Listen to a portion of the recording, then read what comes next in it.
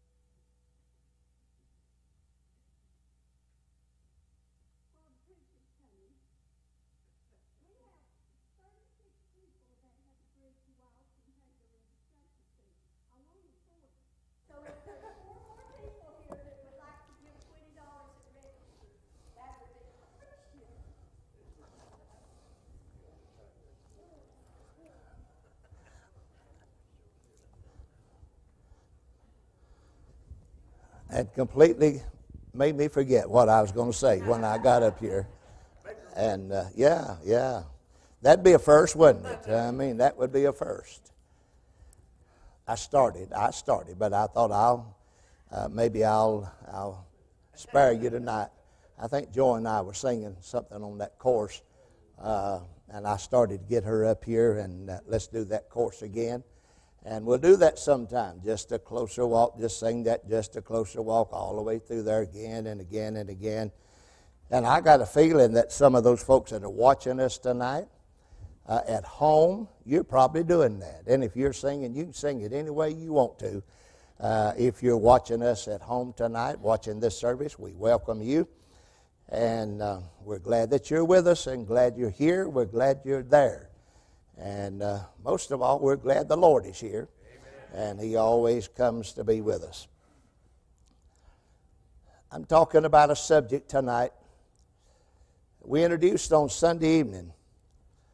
That's not talked a whole lot about in the church, but it's in the Bible. There are two men in the Bible. This is it's said about these two men. Of course, you already see it on the screen tonight. Moses, a man in the Old Testament, and we saw some things about Moses on Sunday night and what meekness meant to him. And of course, the greatest example of meekness is the Lord Jesus Himself, for He invited people to come to Him. And He said, if you come to me, I am meek and lowly of heart. And if you come to me, you shall find rest unto your soul. Meekness is not weakness. We have the idea sometimes that meekness means that a person is very meek and mild and he don't have any strength. But we learn, and I hope we'll learn, that meekness, according to what the Bible says to us and teaches us, it is strength that is under control. It is a person that is strong, but he keeps that strength under control. We also learned on Sunday night that meekness is not a gift of the Spirit. It is the fruit of the Spirit. If it was a gift that God gave to certain people, then there may be people who would have the excuse of saying, I have a reason that I'm not meek because God did not give me the gift of meekness. He gave me the gift of strength. But according to what we learn in the Bible, that it is a fruit of the Spirit. When Paul wrote to the church at Galatia, writing about the fruit of the flesh, and then he talked about the fruit of the Spirit. One of the fruits of the Spirit is meekness and gentleness. And of course, you know what fruit does. It does not grow overnight. Fruit has to be cultivated. Sometimes you grow fruit and sometimes you don't grow fruit. Sometimes we are meek and other times we are not meek. It is a fruit. I think I know a lot of folks that's got crop failure when it comes to meekness. They don't have a whole lot of meekness in their life. But we're learning that it is a virtue. It is something that God puts in us, and then He cultivates that by the Spirit of God, by the Word of God, so that we would bear this fruit of meekness. And so we all would agree tonight, I think we'd all say amen to the fact that it is a fruit that should be desirable. It is a fruit that will have an impact on people. And if we live close to the Lord and follow Him and come to Him, we'll learn what it means to be a meek individual. Doesn't mean that you are weak. Doesn't mean that you just lay down and have no opinion about anything. That's not what meekness is. So I've come tonight in this service, and for those that are watching us, and I do not come with my own opinion of what I think meekness is. Because I say if we went around this auditorium tonight, and for others, we'd probably say, well, what do you think meekness is? I think everybody would have an opinion of what meekness is. But do you know that in the long run, that it really doesn't matter what I say about it, and it really doesn't matter what you say about it. But it does matter what the Scripture says about whether we are meek like the Lord Jesus. So you didn't know you were going to be put to the test tonight. There is a test that is found in the Scripture, and I'm going to ask a series of questions, and then I'm going to support what I say with the Word of God, about this biblical test for weakness. And I'm going to ask you to think about it when I ask these questions. And I want you to just think, am I a meek person? And if you might leave here tonight and say, I don't have that fruit in my life, I would pray that all of us would determine that we would learn and grow this fruit of meekness in the Christian life. Are you ready? Are you ready?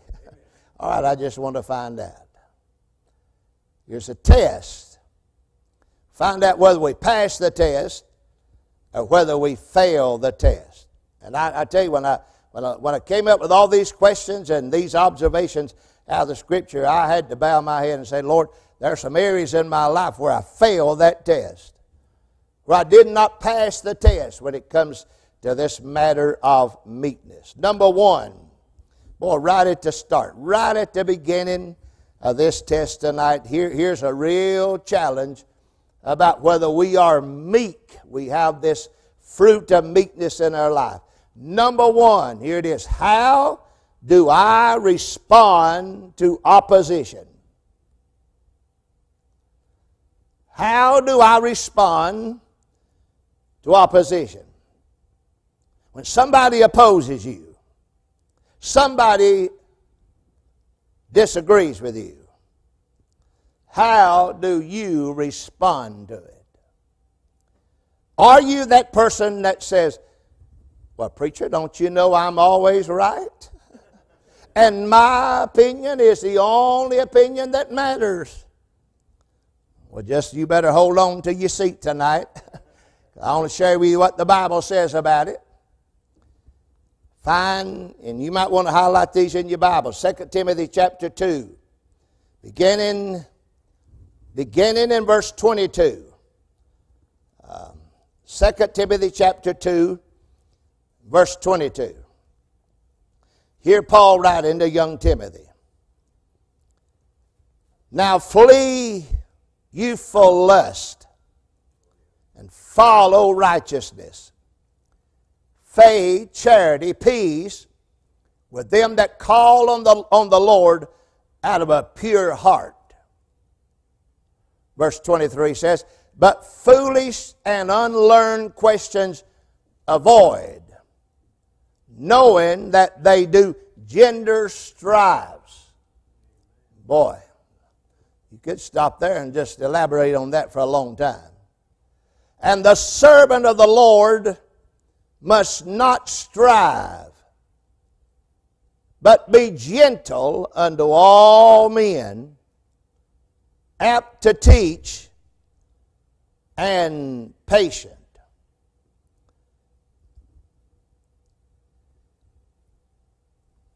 In meekness, you notice this verse? In meekness, instructing those that oppose themselves. Here's a person arguing with themselves. They'll argue with you, argue with themselves. But in meekness, you instruct them if God peradventure will give them repentance to the acknowledging of the truth. How do I respond to people that I disagree with? Now, I know tonight in this service that everybody here tonight would say, why, preacher, don't you know everybody just gets along with me? And everybody just agrees with me? And there's really not an opposition. Let me just read that verse again, if you will. Verse 25. You need to look at it again. He said, in meekness, whatever you do to a person that you disagree with, you're to do what you do with the attitude of meekness. You instruct those that oppose themselves, and maybe God will give them repentance to the acknowledging of the truth. It's a possibility, the way you handle that, it could be that God could be able to lead them to repent of the wrong that they believe. You know, the context of this passage is that they're not wrong, you're right and they're wrong. But you do know how you approach somebody, how you talk to somebody, how you witness to somebody, how you relate to somebody. A lot of it has to do in how you do it. You may say, well, bless God, I've got the truth. But I want to tell you, if you use it like a sledgehammer on somebody's head, you done lost the battle before you get started. Well, how you doing out there? We ain't got past the first one yet. How we doing? How do I respond? How do I respond with somebody that disagrees with me? Trust me, you won't have to go very far in this life. You'll find a lot of people that disagree with you. And the matter is, how do I respond to them? Number two, your second thing. Second one, and I found these issues because I found Scripture that talks about it. How do I respond to? So say I've got a spouse, I've got a husband, I've got a wife that is an unbeliever. How do I respond to that unbeliever that I'm living with in my house? Do you know the greatest witness and the greatest influence on that person you're living with that is not a believer is not the preacher down at the church house in the pulpit. It's the person they are living with in the home day by day. Years ago, I probably shared this with you. It made such an impact on me. I was preaching in revival somewhere down near Shelby. Never had been to the church before. I knew the pastor from over in the mountains, and he was pastoring down near Shelby, and he wanted me to come down there to preach. So I went down to preach revival for him. Didn't know anybody in church. I just knew him and his wife. Didn't know anybody. Never been there before in my life. I sat down on the front pew, and they went through the song service. The choir sung, and they did the special music, and I got up to preach. And so it's night after night. They just sung and rejoiced in the Lord. And on the end of the choir was an elderly lady. And she was just singing. I don't even know she even looked at the music, whatever. She was just singing and just rejoicing and having a great time in the Lord and just praising God, smiling, just rejoicing, full of herself every night of the revival. And I sort of leaned over to the pastor, and I asked him about her. I said, now, who is this lady up there on the end of the choir? She's got such a smile on her face. She's got so much joy in her heart, and she's just so full of joy, and she's so full of praise to God. And when I preach, she does the same thing. And I sort of expected him to say, well, boy, you ought to go down to her house. This lady has got it made. This lady has, she's got a wonderful life. And he said, after service, I'll talk to you about her. After the church service, he said, the lady you asked me about, he said, if you only knew her home, where she comes from. She's got an unbelieving husband. He is an alcoholic. And when he comes home from work, he drinks and drinks until he sort of passes out. That's the only way she can come to church. He don't want her to leave the house. He don't want her to come to church. And so she comes to church while he's there asleep on the couch. And she comes and praises God. She goes back home. And then she has to wait till he goes to bed and goes to sleep to get her Bible out and to read God's Word, because he don't want her to open a Bible in their home. And he said, if you only knew and this is the only source of her joy and praise unto God. But he said, you know what she says? She said, I'm going to love him and I'm going to love God. And he'll never go down to that church and hear anybody preach, but the greatest message he'll ever see is in my heart and in my life. So I'm asking us, how do you respond to an unbelieving spouse? 1 Peter chapter 3 and verse 1 and 2. Here's what the Bible said. 1 Peter chapter 3. Verse 1 and 2, likewise you wives, be in subjection to your own husbands, that if any obey not the word. Here is an unbelieving spouse. They also may without the word be won by the conversation of the wise. And by the way, that word conversation doesn't mean what she's talking about. That conversation is the way she lives her life in front of him. While they behold your chaste conversation coupled with fear, whose adorning, you don't have to let it be with an outward adorning of the plaiting of the hair, the wearing of gold or putting on of apparel. He didn't say a wife should not do that. But he said that's not the main thing. That's not what's going to attract this man who's an unbeliever. But the thing that's going to get his attention is you let it be the hidden man of the heart, in that which is not corruptible. Even the ornament, listen, here's what you ought to wear, of a meek and quiet spirit, which is in the sight of God of great price. The greatest thing you can put on, the greatest garment you can wear, is meekness and a quiet spirit. Most men do not need somebody preaching to them every day about how wrong they are. Are you hearing me? Are you listening to me? Most men, I'll tell you what, they'll reject that. I'll tell you what, you just live with a meek and a quiet spirit and live out your faith in front of them and love God and love them. They'll know there's something different about you. And the Bible said that is a great price in the sight of God.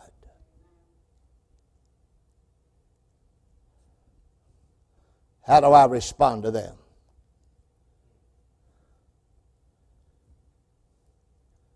Not easy. I'm just telling you. It's not easy. You know the context of Scripture.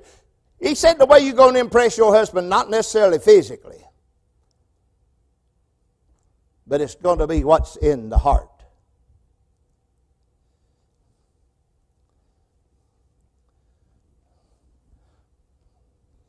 How you doing? How we doing? Here's question number 3. Not only how do I respond to an unbelieving husband, just how do I respond to unbelievers in general? What do unbelievers say to me? You got your Bibles there to 1 Peter chapter 3, verse 10 through 15. 1 Peter chapter 3, verse 10 through 15. I want you to listen to it. For he that will love life and see good days, let him refrain his tongue from evil.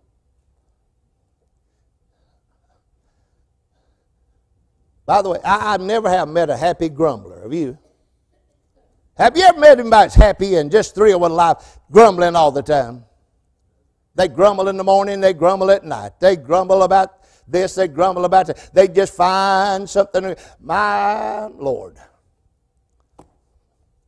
I got a little poem I'm going to read to you in a couple of weeks about these grumblers. One of the problems children of Israel in the Old Testament, they just grumbled all the time. They grumbled against Moses. They grumbled against God. They grumbled about manna. They grumbled about water. They just constantly were grumblers. But if you're going to love life and see good days, tell God to do something with your tongue.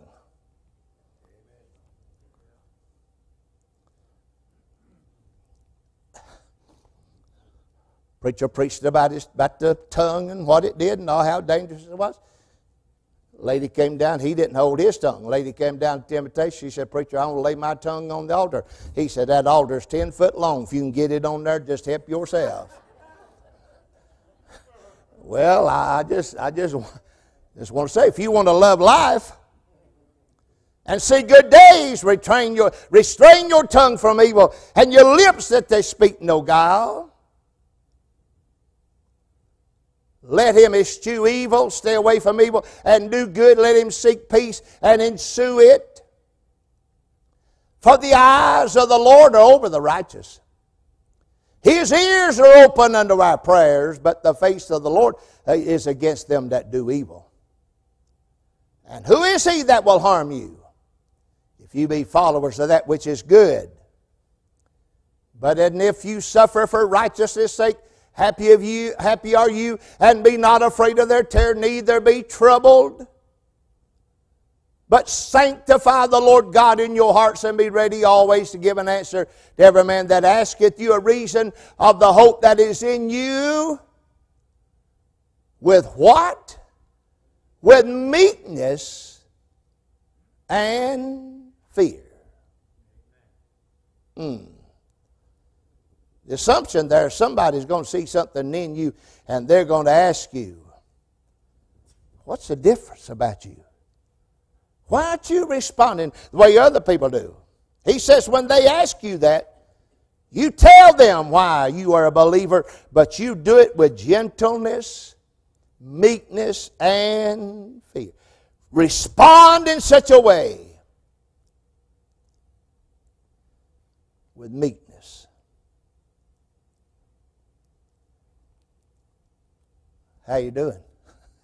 Just thought I'd ask. Number 4. How do I respond? Listen, this is how I respond when I am confronted with the truth. Now you go back to James chapter 1, verse 19 through 21. And listen what James said about our life of faith. He says, my beloved brethren, let every man, I don't leave anybody out, let every man be swift to hear, slow to speak, and slow to wrath. Somebody said, that's why God gave you 2 ears. You're to be swift to hear, and 1 mouth. For the wrath of man, just blow up and get angry all you want to, but it will not work the righteousness of God. Wherefore lay apart all filthiness and superfluity of naughtiness, and receive with meekness the engrafted word, which is able to save your soul.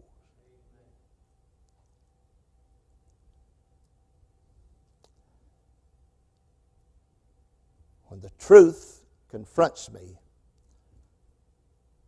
how do I respond to it? Verse 22. Same chapter, verse 22 to 24. Listen to what it says. James chapter 1, verse 22 through 24. But be ye doers of the word, not hearers only, deceiving your own selves. For if any man be a hearer of the word and not a doer, he is like unto a man beholding his natural face in a glass. He beholdeth himself, goeth his way straightway. He forgets what manner of man he was. But whoso looketh into the perfect law of liberty and continues therein, he being not a forgetful hearer, but a doer of the work, this man shall be blessed in his deeds.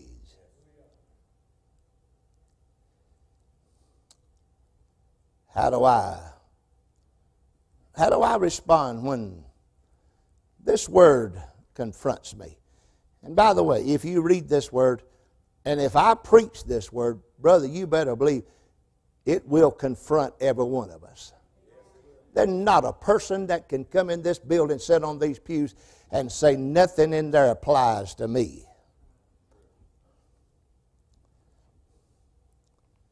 How do I respond to it? In meekness, he said, we receive the truth. When I know that I'm wrong, how do I respond to it? It tells us if you're meek, you'll receive that correcting word. How you doing? Just thought I'd ask. Number 5, how do I respond in a difficult situation? How do I respond? You do find yourself in difficult situations, don't you? I mean, we're not home yet. We're not in heaven. So we're traveling through this world. There's a lot of difficulty along the way. And when you read in the Bible and talk about this matter of meekness, it talks about these matters of difficulty.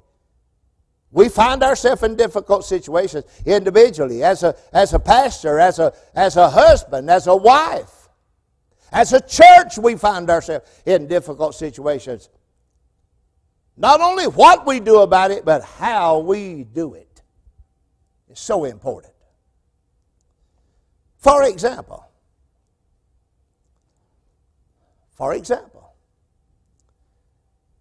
when a brother falls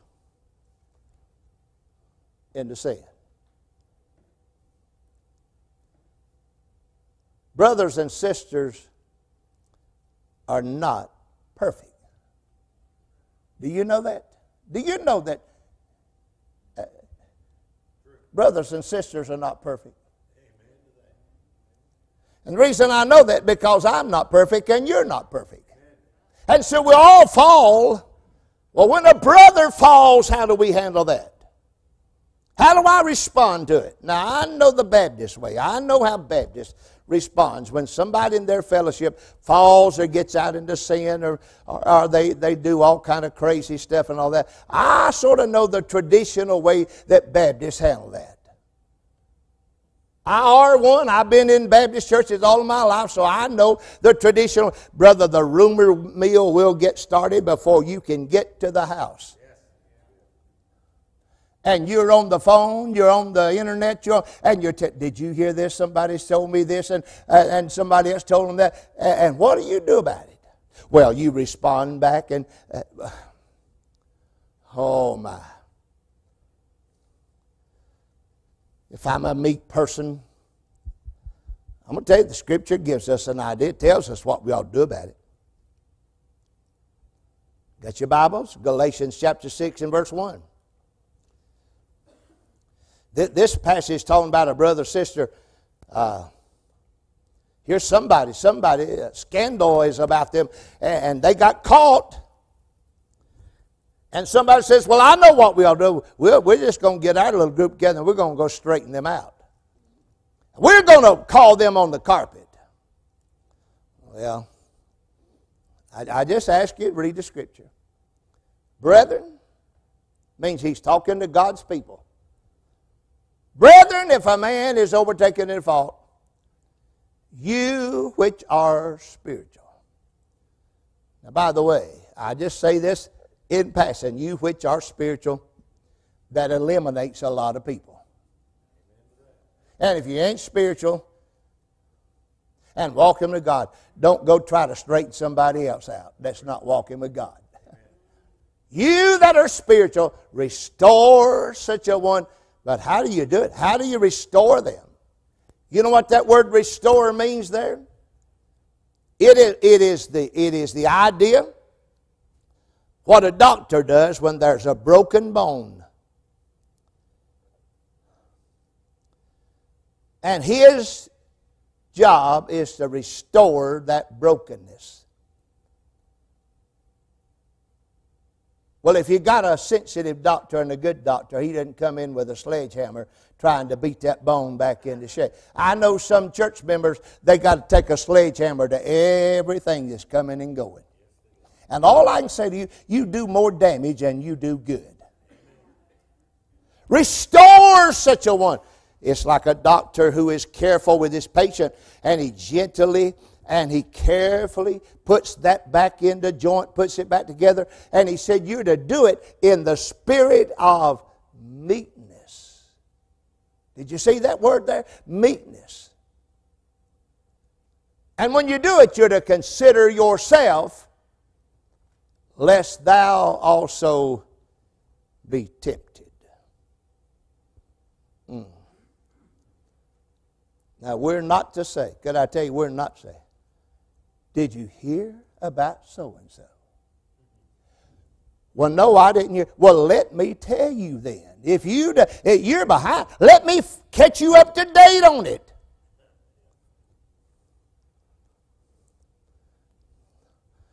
Keep your nose out of everybody else's business.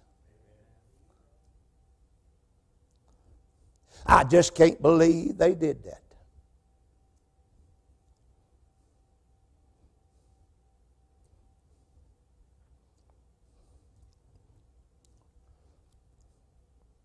Paul said if you run upon that situation, you better consider yourself.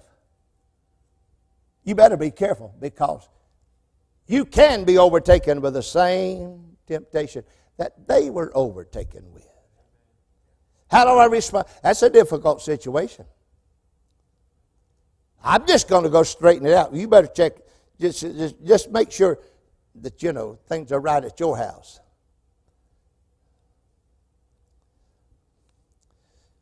When you find a brother that falls into sin, how do you respond? How do you respond? Your Scripture plainly tells us how do we respond with meekness in our heart. Here's a good one. Here's a good one. How do I deal with people of God?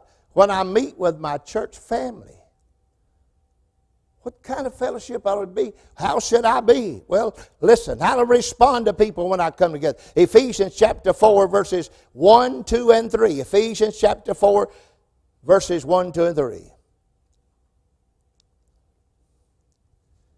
I, therefore, the prisoner of the Lord, beseech you, writing to the church at Ephesus, I beseech you that you walk worthy of the vocation wherewith you are called.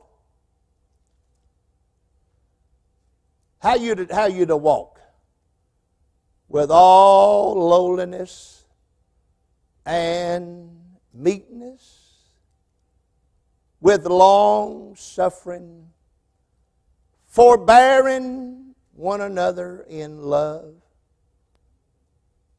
endeavoring everything within your power to keep the unity of the Spirit in the bond of peace.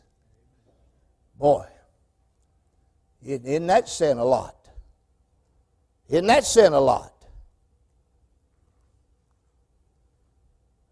You say, well, why should we do that? Well, just skip down to verse 4 through 6. And the Scripture says this. You know why we ought to do everything we can to keep unity? Because there is just one body.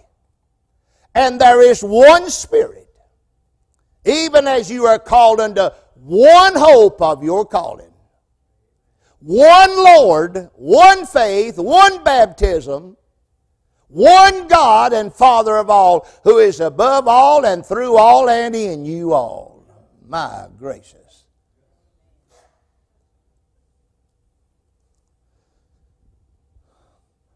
Somebody said the most divided place in the world is on Sunday morning, when people who claim they love the same Lord come under the same roof in the church house, and they're so divided.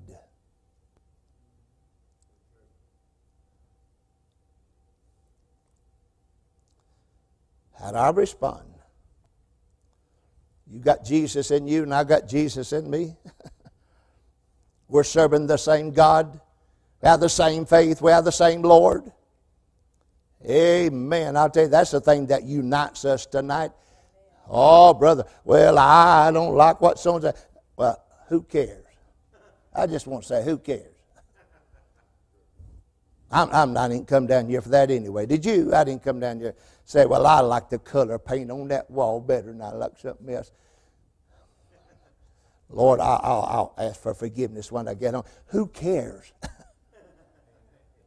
Just grateful we got a building to be in. Amen? Just grateful we got a place to worship. We're not here to worship this bit. We're here to worship this one Lord with one faith and one Spirit and one God. We worship Him.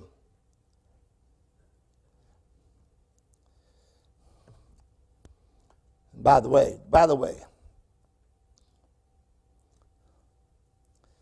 anytime God starts adding to the church, and anytime people come into the church and new people come in the church, and all this, there's always that potential, always that possibility of disagreement. Just sort of like a family. I sort of think a church ought to be sort of like a family. You know, when you've got a family, and it's only you and your spouse,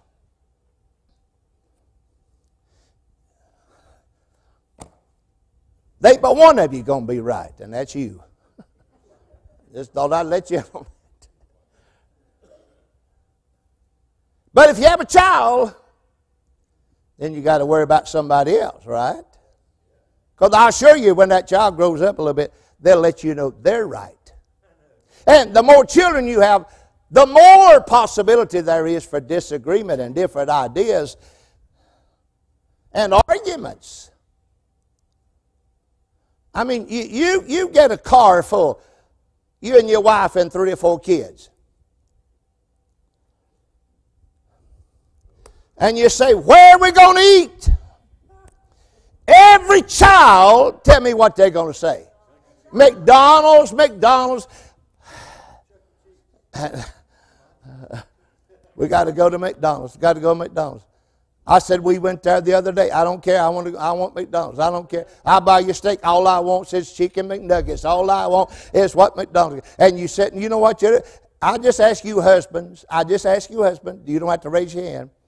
How many of you have said, going down the road, if it's going to be this big ordeal, I'm turning this car around and we're going back to the house and we ain't going nowhere?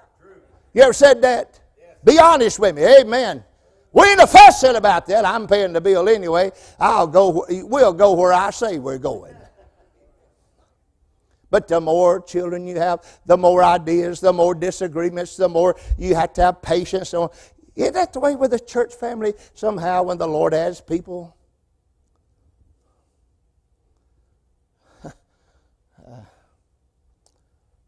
they may not have come where you came from. Most of us grew up in the South. It's been ingrained in us. I'm telling you what. Man. But as people move around and come into the church, they may have a different opinion. All these kind of things. But you have to remember we're all in the same family. And we got the same God. And we got the same Lord. And we got the same faith. And when we go to heaven, we're going to heaven. But how do I respond? You'll respond some way or another.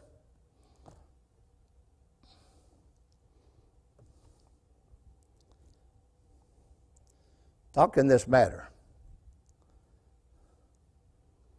How do you respond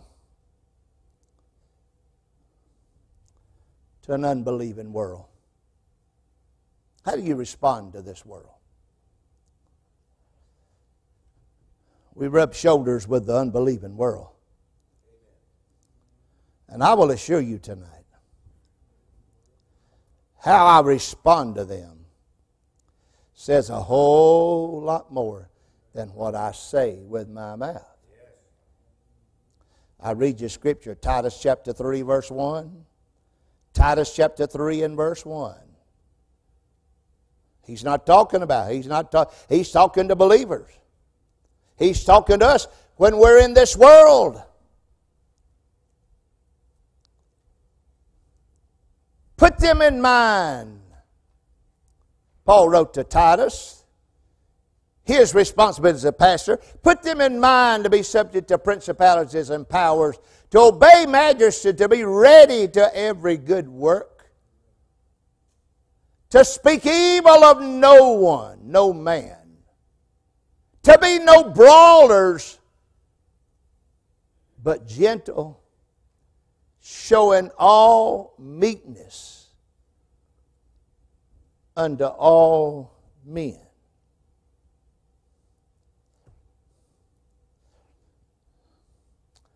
Boy, it's something we have to live with on it. I'm going to be honest with you. Because I've been honest with myself and I've had to be honest with God. There are just some times I'd just like to go visit a politician and take them by the nape of the neck and look them in the eye and shake them and say, where is your brain? Do you not have any sense at all? You know, some of the stuff they come up with and the way they talk sometimes, I like sometimes, how can you, and they'll get up and talk about God and how much they believe in God and all, and I'll say, well, how can you believe in God when you propose and you vote about all these things that are anti-family and anti-children, and you vote to abort little babies and all this stuff, and all the same time you're talking about your faith in God and all this. I just want to tell you,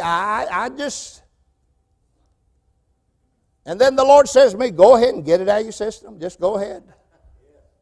But you better talk to me before you go to bed tonight if you plan on sleeping and get things right with me. I'm talking about, we live in this world. We live in this antagonistic world we're living in. Can you imagine the early church? Because of their faith, they were thrown to the lions.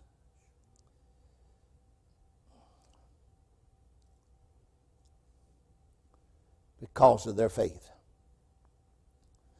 That scripture said we're to be gentle with all meekness, and it's to be unto all men.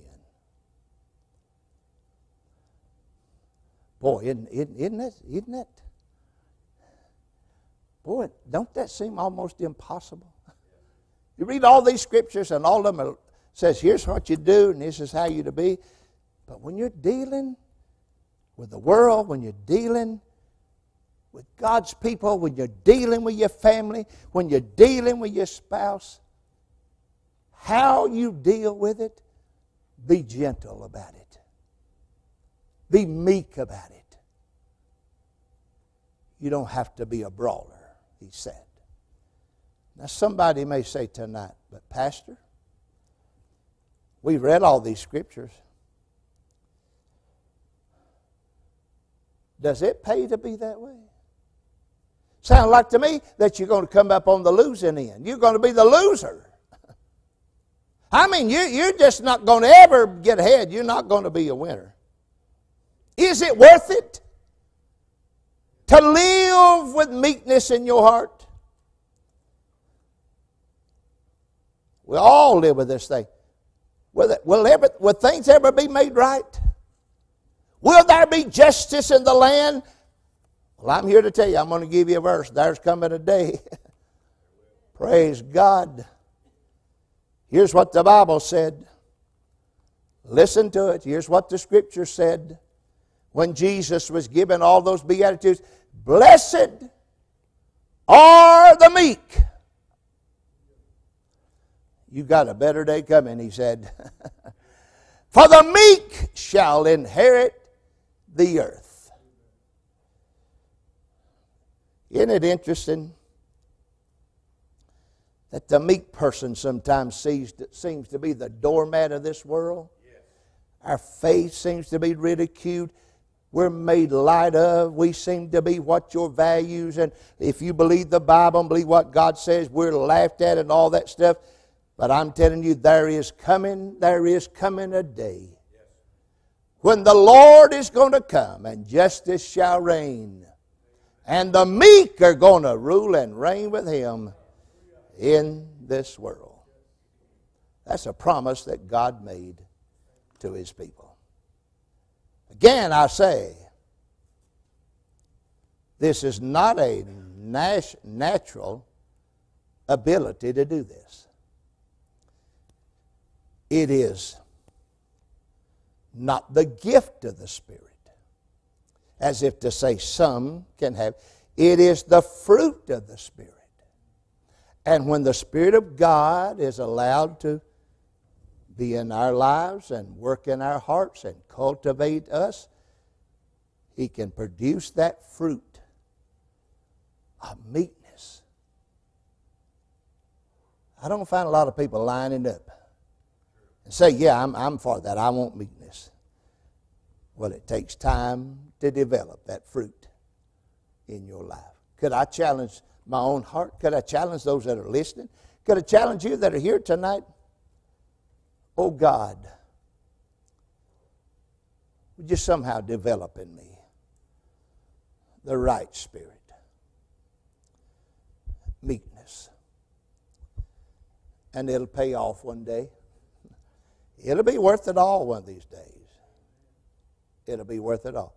I wished I could stand here tonight, but you know I would not be truthful if I stood here and say, you know, ever since I've been a Christian, I've always been a meek person. That's not true about any of us. You say, well, I just know some people that are naturally are this way. Well, I say there are some people that are better spirited than others. I say some that have a better spirit and attitude about them than others. Amen. Some of that comes from your home life, from your mom and daddy and what you learned at home. And if you wanted to live as a do or die, they'd beat all the rest of it out of you. You know, if you're going to, you just can't think this, you can't do it. But I want to tell you there's something in there only the Spirit of God can produce.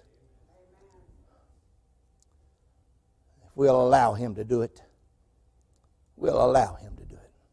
Moses, when his brother and sister, we read that Sunday night in the book of Numbers,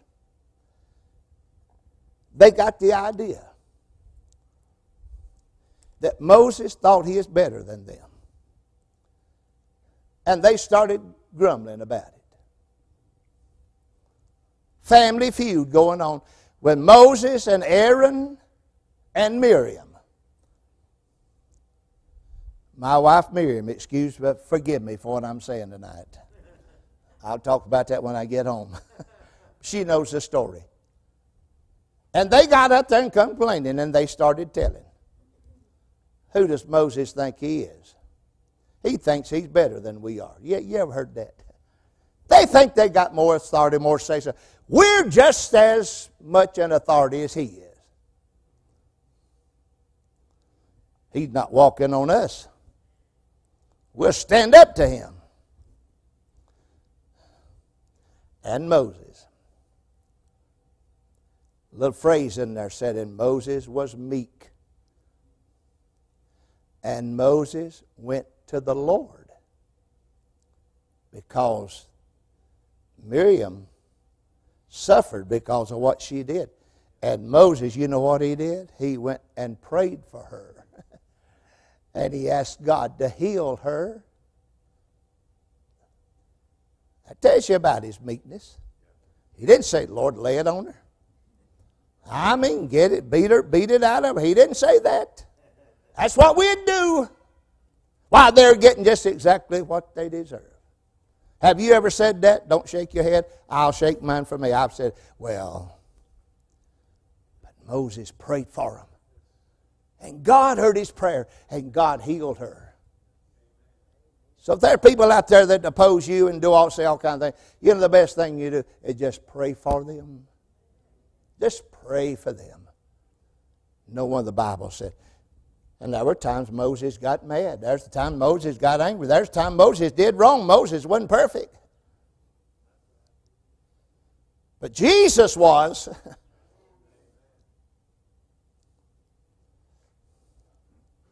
So I'm asking you to pray for me.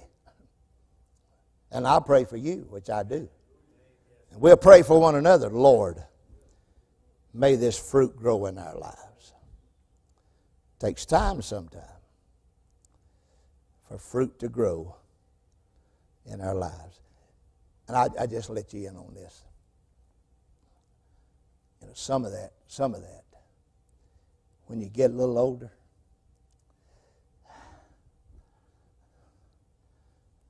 age and maturity has a lot to do with that, don't they? Because the things that you'd fuss and fight over when you were younger, after you get a little older, you think, it ain't worth it. It ain't worth it.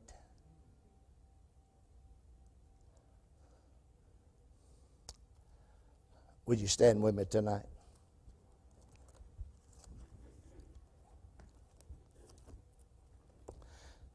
I was in Mission Hospital today, saw Kaylin, Chris Higgins. She was still in intensive care today.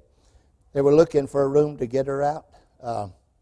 tomorrow they're putting a defibrillator in her. 30-something years of age. And he thought she was asleep on the couch. Tried to wake her up. Heart had stopped beating. And about 10 minutes, he did CPR on her. Got the EMS there, got the people in this county there and worked with her a couple hours. He said, "Preacher, when we came up the mountain," said, they had her in that vehicle. I didn't know whether she was going to be dead or alive when I got there. But he got there and the Lord had revived her. And she said to thank you. So many of you have texted her and got in touch with her. She said, thank you so much for praying for her. And pray for him. So this is what they're going to do tomorrow. Know you're praying for Miriam. I've had her in Nashville today as well. The surgery on Friday for her Friday morning. And ask you to pray, and know that you do, and ask you to pray. And when they get through and I know something, I'll do a one call and just let you know what's going on. So pray for her. Have others you want to mention?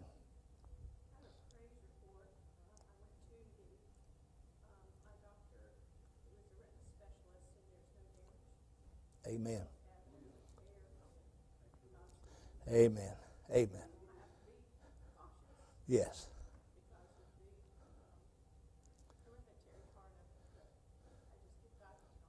Amen.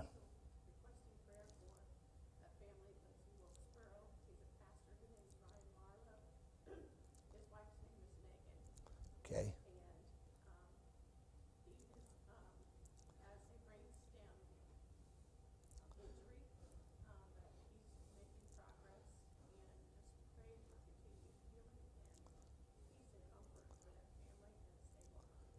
Amen. All right, let's remember this request. Yes.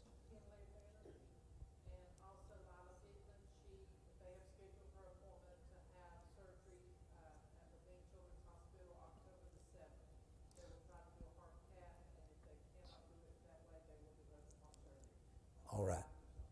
All right. Remember this request, these names that have been mentioned. Yes. John and Brenda and Ken, and also I have a bunch of tests that I need to go through again.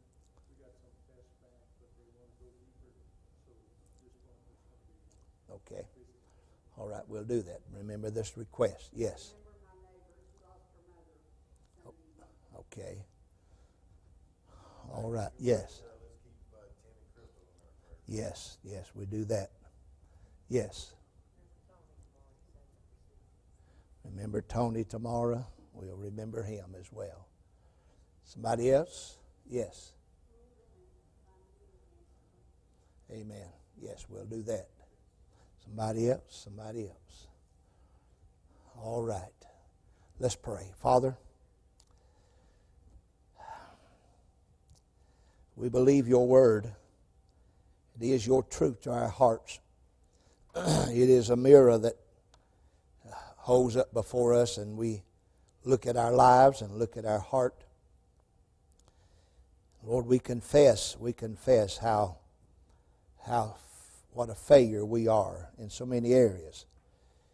Lord, we ask tonight for the working of the Holy Spirit in our lives to help us to have this fruit of the Spirit, especially in this matter, not only of love, and joy, and peace, and long-suffering, and temperance, kindness, but gentleness and meekness.